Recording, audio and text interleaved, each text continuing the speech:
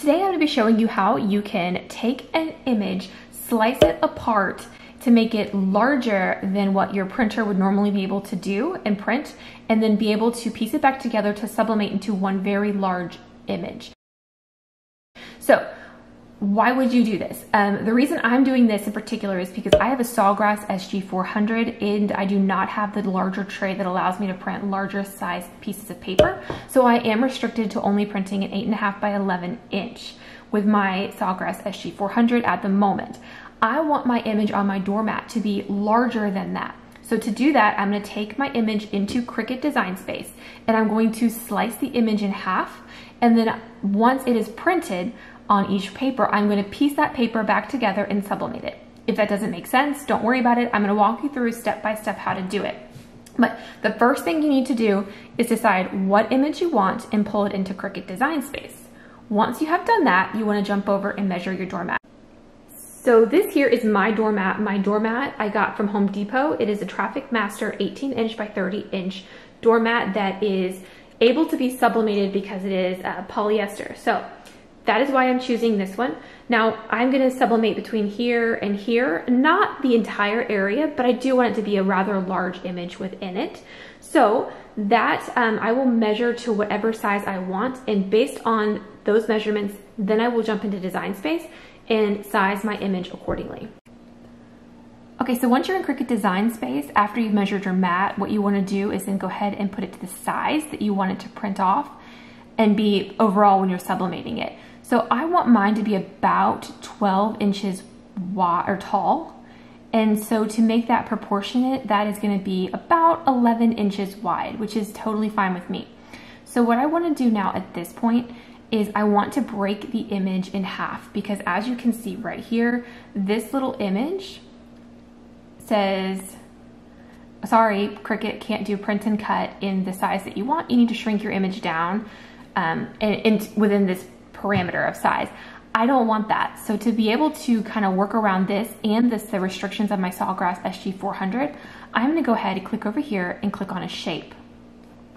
Now I'm going to click on this lock button here, which is going to allow me to manipulate my square, and I'm going to turn it into a rectangle. I'm going to take it to the top of my pumpkin, down the middle, and over. And I'm just going to line it up to where it's about the halfway mark. Now, from here, I'm going to take and click on the square that I just created, and I'm going to hold the Shift key down, and I'm going to click on this decorated pumpkin as well. Now, both of these are selected. From that point, you can come down here and you can click this button, which is Slice. We're going to go ahead and click Slice. And then we're going to move this off. We're going to move this off, and we have this. So these two parts we no longer need. We can delete them. So now we have two halves, which is great, but it's still not going to be able to print with Cricut Print and Cut, because you see we still have this error message here. So what I'm going to do is one more time, I'm going to take a shape. So I'm going to use the square again. I'm going to unlock it. I'm going to pull it down, and I'm going to cover one side completely. So make sure, see there's a little piece up there that it covers it. And then I'm going to, again, hold down the Shift key, select the black square as well as the highlighted or colorful design, and then that way both are selected, and I'm going to come over here and click Slice. Once you do that, you can do the exact same steps. See, we have this moved apart now. So we're going to go ahead and click off these. We no longer need those. And now we have this separated from this whole half. So now I'm basically creating a quarter of the design.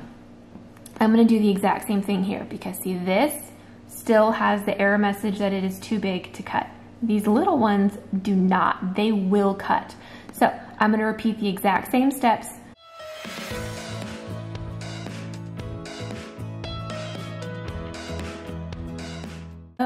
And now we have separated this image. Now if you come over here, you will have no error message. It will be able to print off each individual image.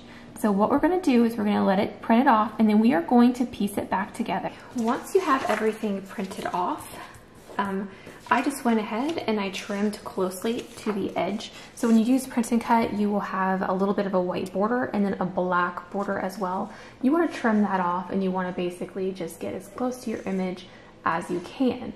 Then what you want to do is you want to line them up just like you would be doing a puzzle, and you want to connect them together. So I'm going to line them up like so.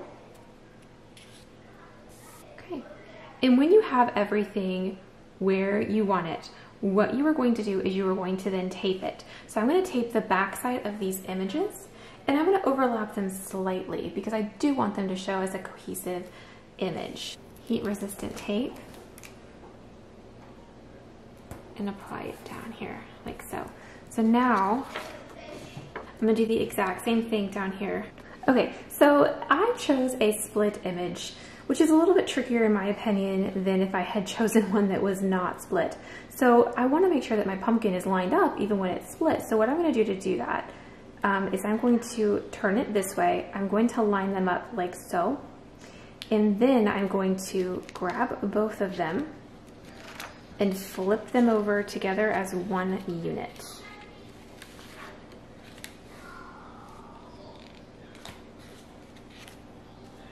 And the reason that I do this is so that now I can just simply go, whoop, slide you down, slide this one up, knowing that they are in line, or they should be. And then I can center this one in between. And that is how I do it. Once I do this, I'm going to go ahead and tape it completely down.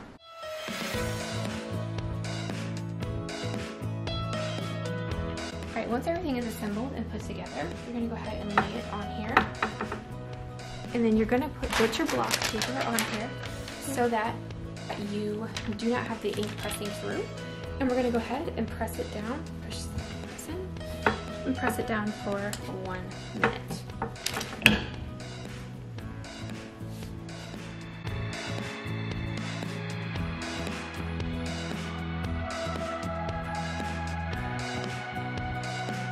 We're gonna go ahead and take that off.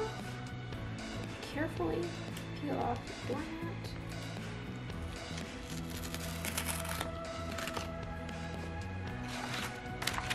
Or not peel off the doormat, peel off your images.